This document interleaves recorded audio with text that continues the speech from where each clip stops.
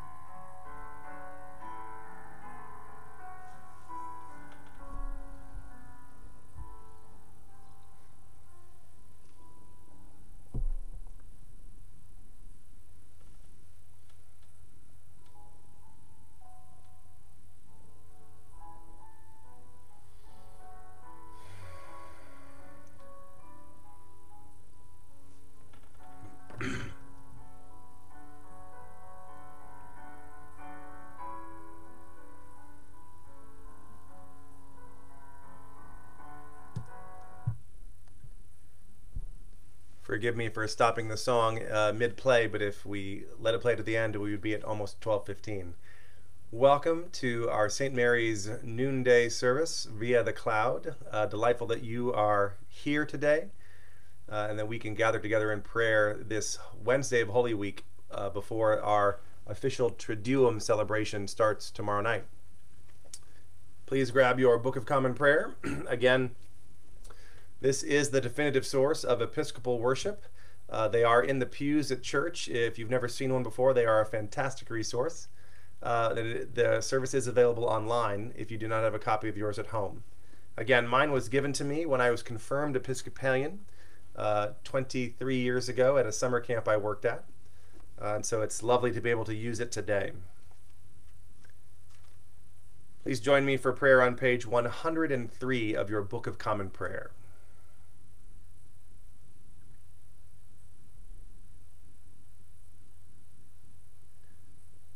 O God, make speed to save us. O Lord, make haste to help us. Glory to the Father, and to the Son, and to the Holy Spirit, as it was in the beginning, is now, and will be forever. Amen.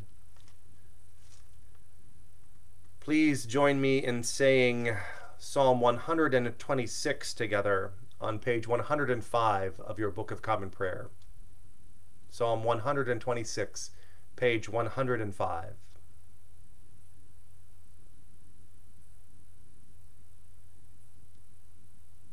When the Lord restored the fortunes of Zion, then were we like those who dream.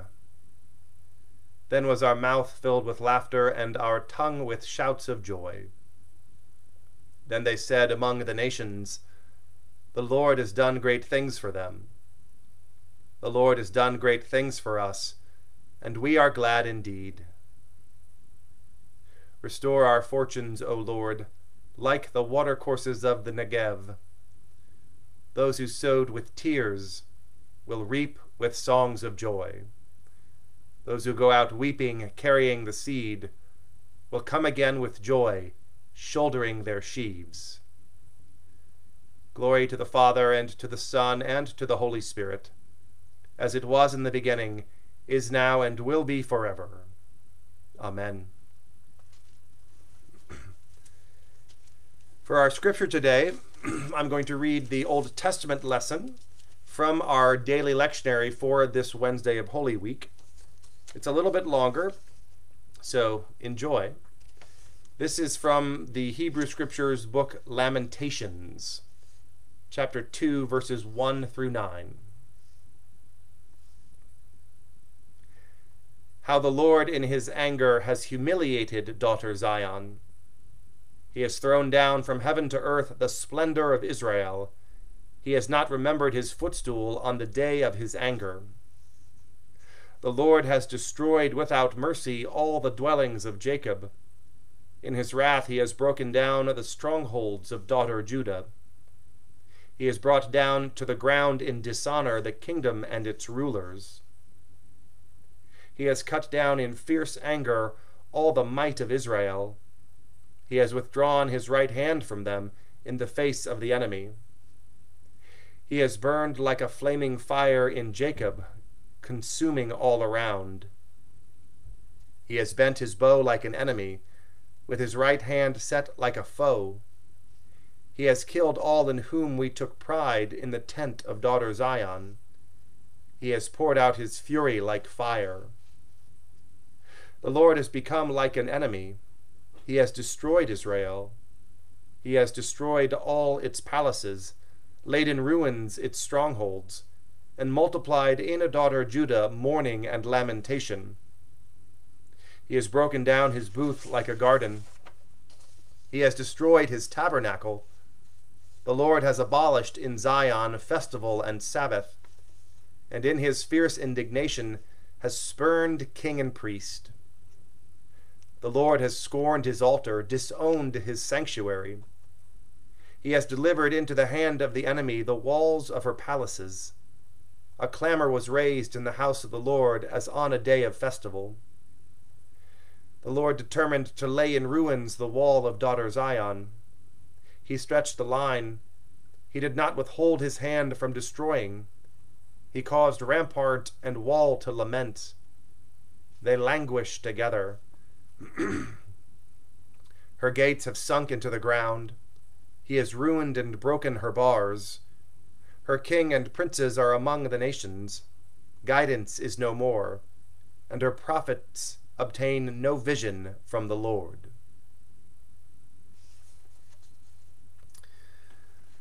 I wanted to share that with you today in case you are unfamiliar with the book of Lamentations in the Hebrew Scriptures. Lamentations is what it is. It is, as it said, it is a series of laments, of woes, of deep sadness and sorrow by the Hebrew people.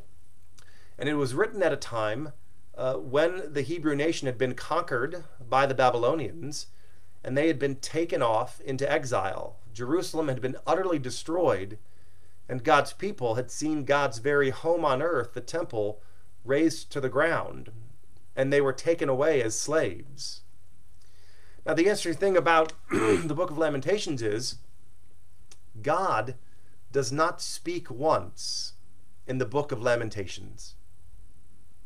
It is 5 overarching poems or laments from the Hebrew people about their sadness and their confusion and their sorrow, that their understanding of God's home had been destroyed, and that their understanding of God's people, the chosen people of God, they are now slaves and homeless. To lament is a powerful act of faith. And it's something we don't talk about enough in our world of execution and accomplishment. If we often talk about failure, it's only to talk about how it then led us on to success. We don't actually, as the scriptures, both the book of Lamentations and a lot of the Psalms, is allow ourselves to simply grieve, to mourn the loss. Because to lose, to fail, sorrow is simply a part of being human. It's a part of the very Word of God. And so my invitation to you in this season, and in all seasons, is that when you feel and find yourself in sorrow, in pain, that's not outside of God's love and grace.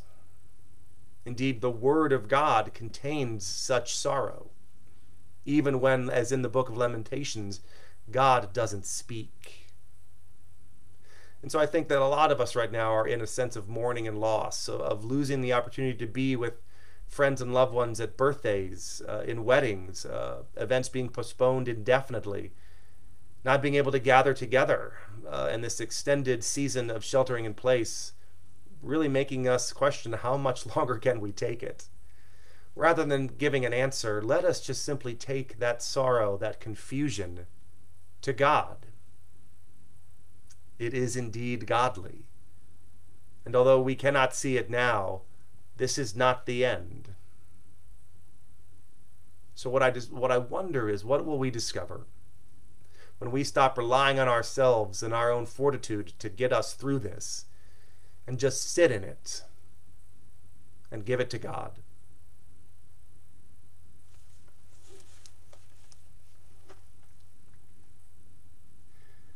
Please join me on page 106 for the continuation of Noonday Prayer.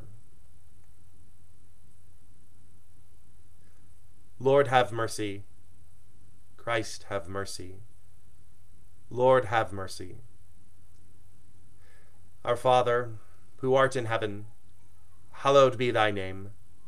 Thy kingdom come, thy will be done, on earth as it is in heaven.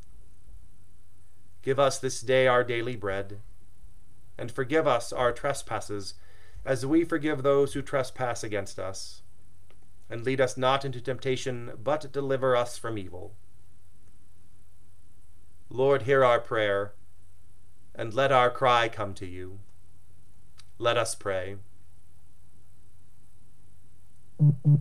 Almighty Savior, who at noonday called your servant St. Paul to be an apostle to the Gentiles, we pray you to illumine the world with the radiance of your glory, that all nations may come and worship you, for you live and reign forever and ever. Amen.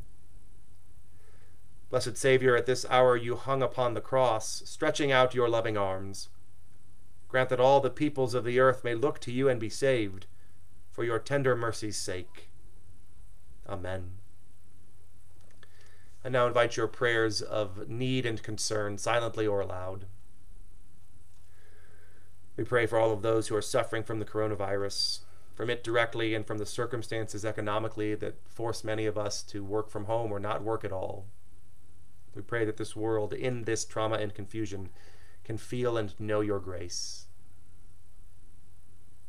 We pray for all who walk faithfully through this Holy Week and through these next few days, that we may know your presence, experience your grace, and be ever deepened and transformed into your agents of that grace to the world.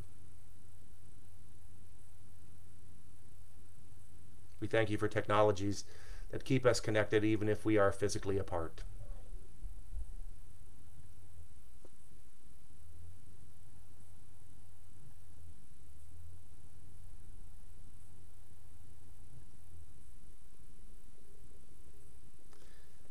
And now let us conclude our service.